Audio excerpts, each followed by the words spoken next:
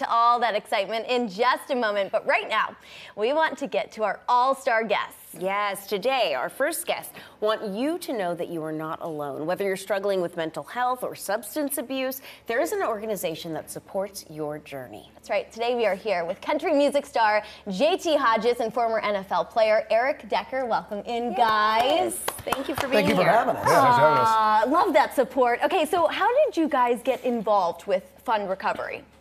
You want to go first? Yeah, so I met Ryan Kane, the executive director of Fund Recovery.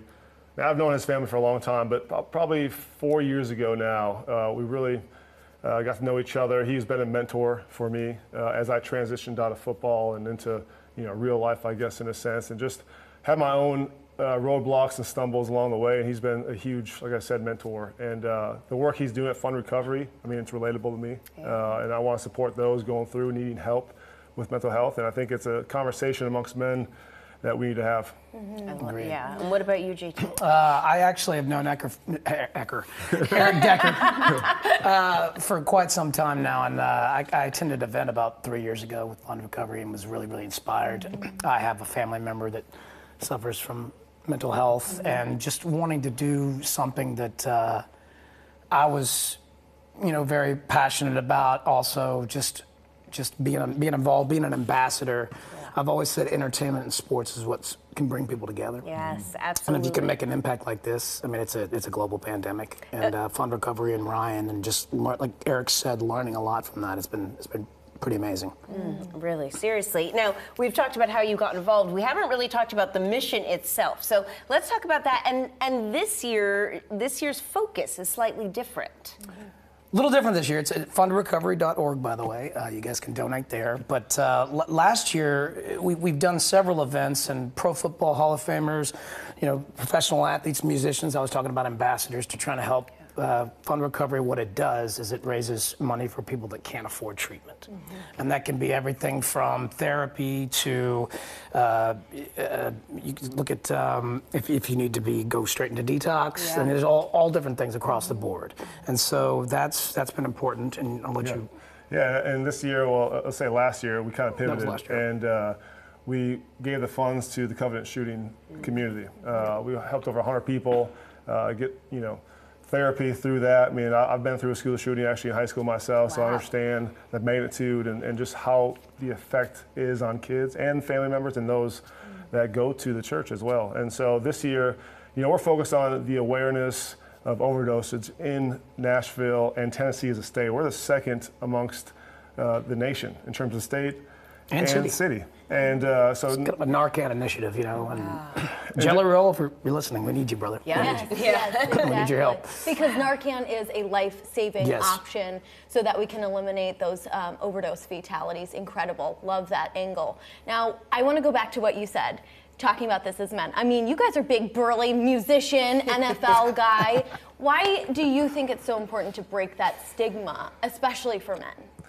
I think just because, I always give the analogy of technology has just snowballed in the sense of development as a species in a sense. Think about caveman to nowadays, the emotions, the stress, the pressures amongst social media, you can say, amongst your career, amongst what our job as a man is in a sense. And so I think normalizing that, hey, we're human too. We have pitfalls, we have struggles, we hit hurdles, and I think it's okay. And that's the biggest thing, is to say it's okay not to be okay. Exactly. And to have each other's support, and to know that, to be a man doesn't mean you have to have a persona and be a certain way. Being a man is being vulnerable and being able to have those tough conversations and being a leader for your kids, for your family, for your friends. And so that's why I think it's super important for men especially to be more open with the conversation. Yeah, vulnerability is definitely strength. Is kind of the message. Absolutely. Beautiful. No, it can't be said enough. It is so important. Now, to help raise these funds for these important organizations, let's talk about the 2 events you have coming up. Exciting stuff. So we're doing April 16th, Tuesday, this next Tuesday. It's actually sold out, which is good. But Yeah. sorry for those that can't make it. But we do have some open slots for golf the next day. So, you know, if you guys are out there and want to play some golf, we got 14 Pro Football Hall of Famers coming in. Eric's going to play. I'm going to play. Got, I think, a few other musician buddies of mine coming out. And it's going to be a beautiful day, too. I think it's in the 80s, but Gaylord Springs. You see what the package includes. You know, you get to golf with the Hall of Famer, have lunch, be there for the ceremony. Just a good reason to get out, enjoy the sun. And, for a great cause. Yeah, exactly. And I was saying, you know, I might not play golf, but I'll ride around that golf cart and have a good time. Yeah, I was in a DJ. Yes, exactly. Yeah. Well, Eric, I kind of want to expound on that. You said as a parent, you just had your 4th child. Congratulations. What does this mean to you as a parent when you talk about mental health?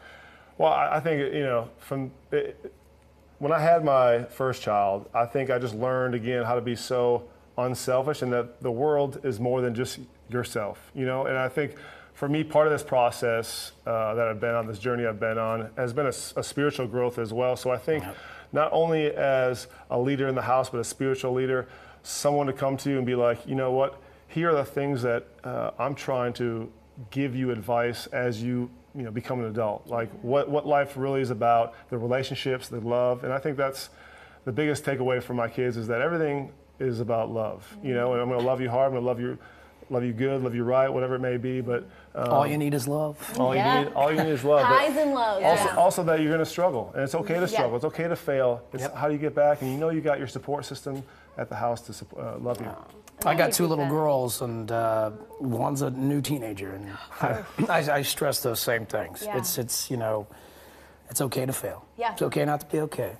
And I can't believe you have a teenager. You're doing great. Oh, that's a tough one. Charlie and Delta, do your homework. Yeah, do your homework. Love Thank that. you both. Thank you guys so much for having us.